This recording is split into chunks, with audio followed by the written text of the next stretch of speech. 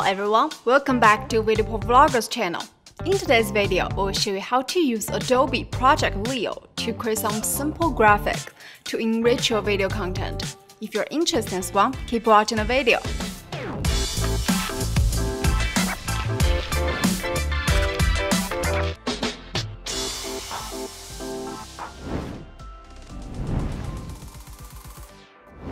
This time we will be using an online editor from Adobe called Adobe Project Neo. First, open your browser and go to this website. On the home page, click Start Designing and then log in with your Google account to enter your main page. You can watch some examples from other users. Or click Create a New Design in the upper right corner to enter the editing page. The page is divided into three areas. The left side is a Tools and Graphics area, the middle is a Preview area, and the right side is a Properties panel.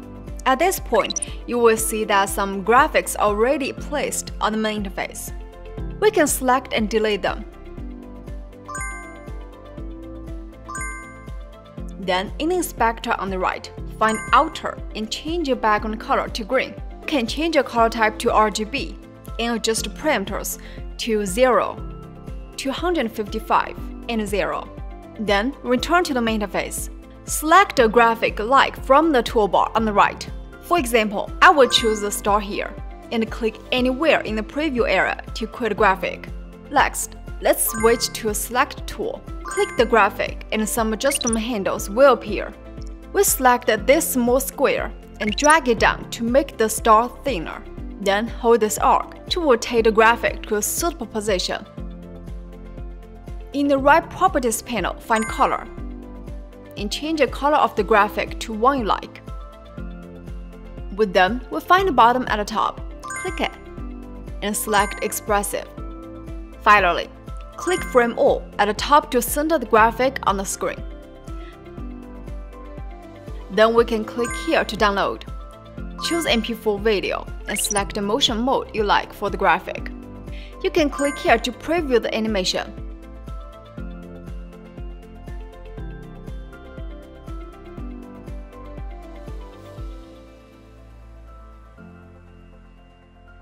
Once finished, click Render and Download and wait.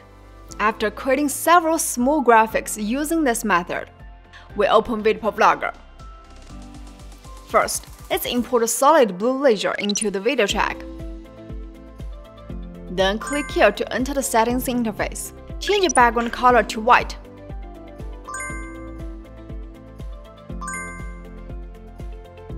And find the mask in the effects. Drag it into the effect track.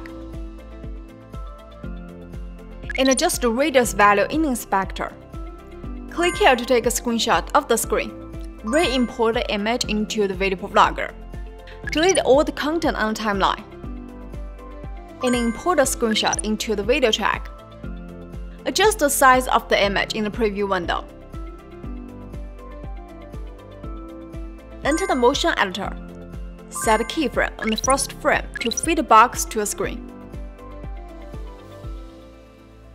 Then set a second keyframe at 1 second to keep it still. Set a speed to smooth the speed on 1. Then return to the first keyframe. Click here and adjust the aspect ratio to custom. Merge your box together like this. Click Apply to return to the main interface. Next, we create multiple overlay tracks and import the graphic animations we made earlier. Select one and place it in the overlay track. Fade it to a screen first, and then find Chroma key, enable it, and enter the motion editor. As before, we set a keyframe on the first frame to fit the box to a screen.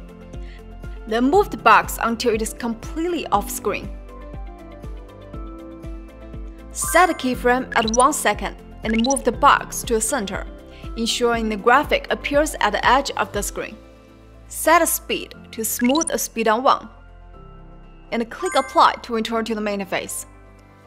Process the other graphics in the same way. And finally, add suitable text, and a simple graphic animation is complete. Well, that's all for today's video. If you want to know more about all the tricks, what has been going on with the VideoProc Vlogger, be sure to click that subscribe button to subscribe channel if you haven't yet. And we'll see you soon in the next video. Hope you enjoy. Bye!